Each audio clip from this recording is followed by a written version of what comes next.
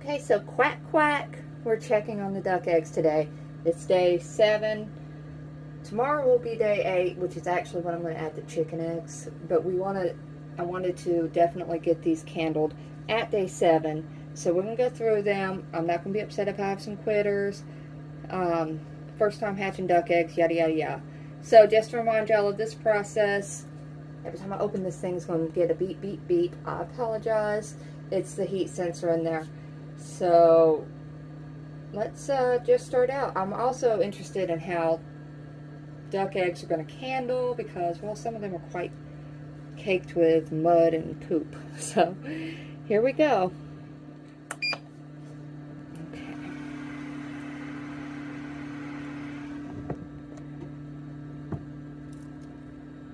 All right. So I'm going to find the air sac. See the air sac right there? It's about what it looks like it should be. So we got the veins. That little spot right there is the little ducky. And you see it moving around and fluttering. That's fun, huh? So you see where, just to some of those who don't remember me candling before, this will pretty much be all filled with duck at some point. That air sac, it's, you know, I'm keeping it at right about 5% humidity. Let me turn it over so we can get it. I may lower it a little bit because I'd like a bigger air sac personally. So let's get some of these really dirty ones out of the way.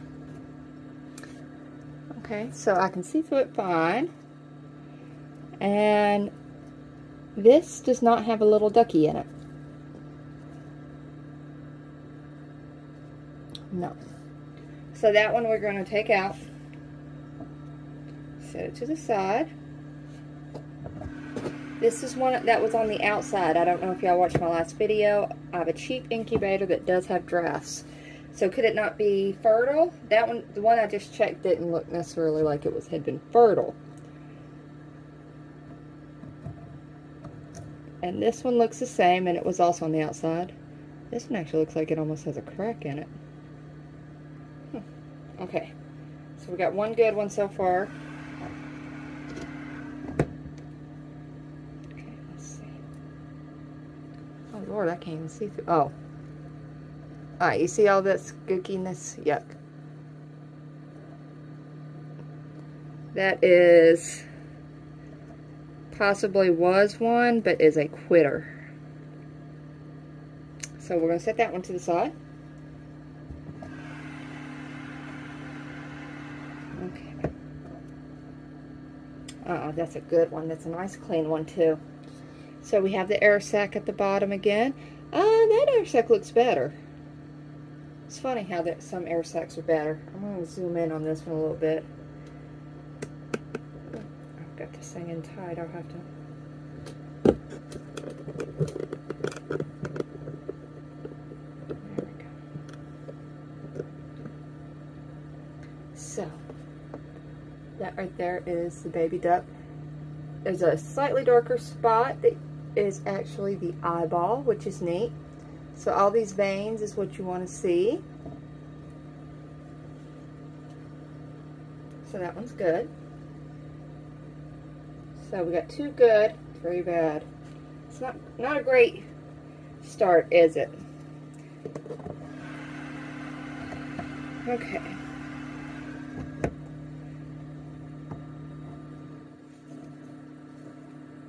And this is a, look at that. See, this definitely had one in it. And it quit on me. And see, we call that a blood ring. And that's where it quits. So we have 4 no's out of 10. Not great odds.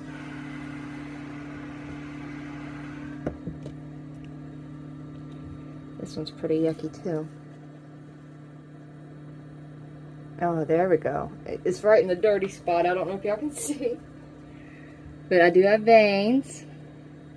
And I have the little ducky right there. You'll see it. It's really cool, isn't it? Candling is my absolute favorite. Alright.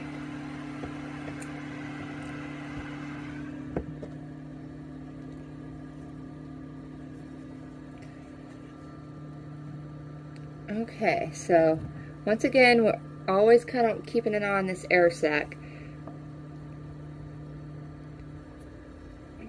This one's about perfect for the time. Eventually the air sac will be a lot bigger, and the air sac is actually where they're going to take their very first breath. That's what's really neat about it. So if you have a too little one, they can actually drown at birth. If yours is too big, you're going to have basically like a dry birth, but it'd be a dry hatching, and it's a lot harder on them. So this one's not fluttering around as much as the other one, but it's still viable right now. So that's good.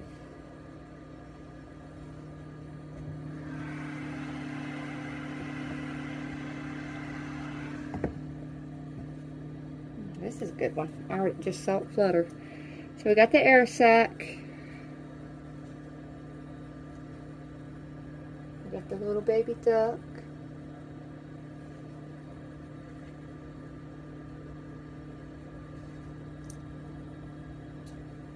We got all the veining. That's really good. So this one's a good one.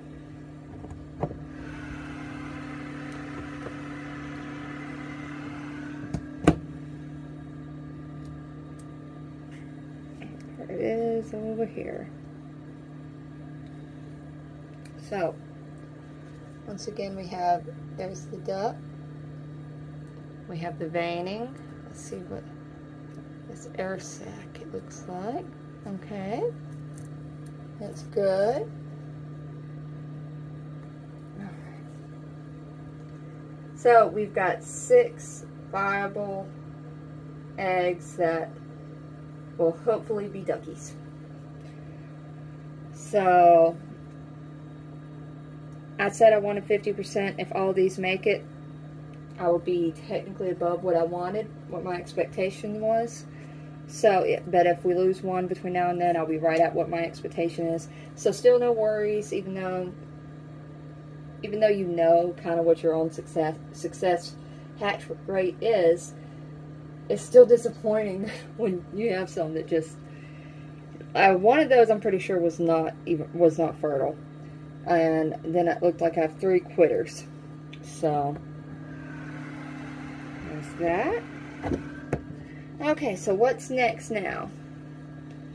So what's next? See, I like to cover my thing on. Let me turn the eggs.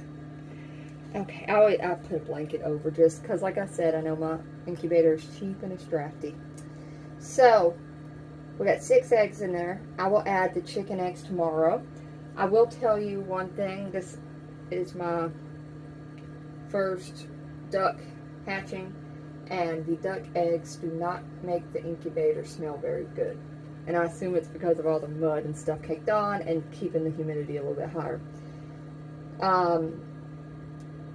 So there's that. I had like a massacre at my chickens sometime last night. And one of the victims was my little Kez chick. I have some flighty birds that like to jump out, and I've got a chicken hawk right now. And she jumped out of the covered area. And then her and a few other hens ended up being massacred. Kez was on her way up to being my second Bojangles. She's absolutely who I thought would replace Bojangles when Bojangles passes. So this is a hard one for me. I hate this hawk. I really want to kill it. So that may be taking place soon. But we are also thinking about moving the chickens a little closer to the house to help, to help with the predator situation, because they're far enough away from the house that the predators aren't scared. So we're going to be working on that in the future. But the thing about Kez, when I went down there and found her this morning, she had laid an egg recently right beside where I found her. Part of me wonders if she was like protecting her egg. I don't know. But even though I said that I was not going to be hatching any bantams this go round, I'm definitely going to be hatching that egg. That will be Kez Chick's egg. The person Kez Chick, that is. And I don't know if she'll want to name this one Kez Chick or if she'll want to name a new one. But it hurts my feelings to have to tell y'all sometimes when a chicken passes that y'all have named. But unfortunately, it's just life. But Kez knows, and I told her, and you know, I think she was upset also, but she's you know, understood. And I think she's also delighted that we have a Kez egg that we will be putting in tomorrow. So fingers crossed on that. And besides that, I'll be doing probably maybe 6 Olive Eggers and 3 Lindsay Lohans and 3 Mike Flockins. And we will do some candling with that. I will probably wait and edit this video to when I can show y'all me putting the chicken eggs in. So quack quack for now, and I'll say cluck cluck when I come back. Okay, so cluck cluck chicken lady here. Was in the middle of doing all my morning stuff, and I was like, oh, I gotta get those eggs in and get this video out. So here we go. So this is I'm gonna put it in a very strategic spot. It's got a K on it. This is our Kez egg. And I'm not sure what I said I was going to do last night, but this morning I've decided I'm going to do 3 Lindsay's, 3 Mike Flockins, and 4 Olive Eggers. So I'm going to put some of Lindsay's in strategic spots where I want them to definitely hatch. Okay. Now some Mike Flockins.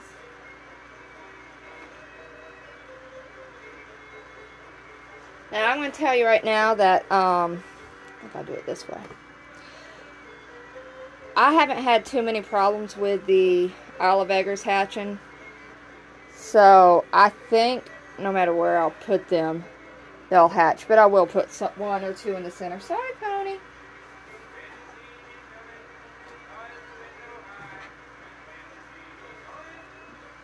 This morning I put on some Pilot Mountain Bobcats. If you're from my area, you know who they are. Alright.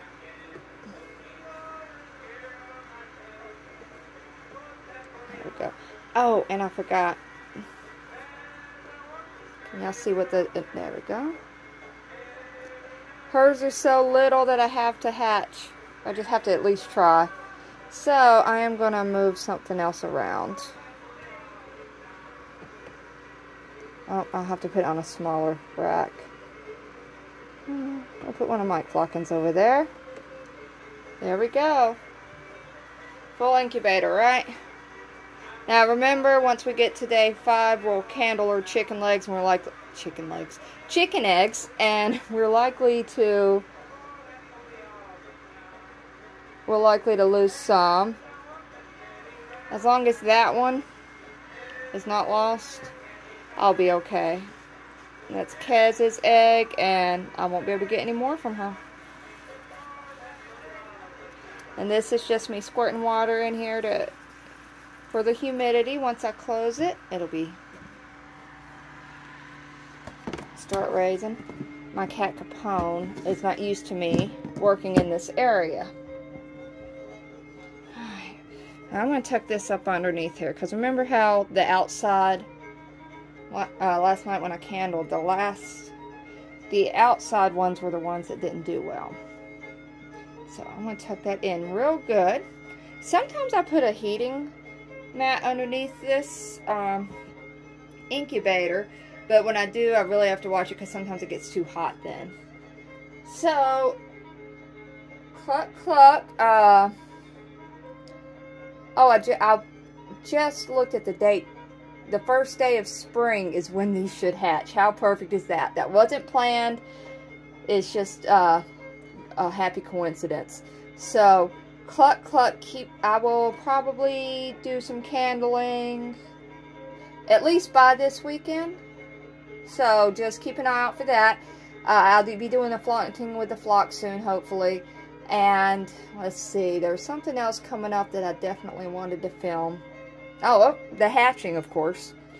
So, and I'm not going to live stream it, but what we might do is a premiere where I videotape the whole thing, and then it's live so you can talk, and that way we can, you can watch it in your own time. So, cluck, cluck, everybody. I will see y'all later.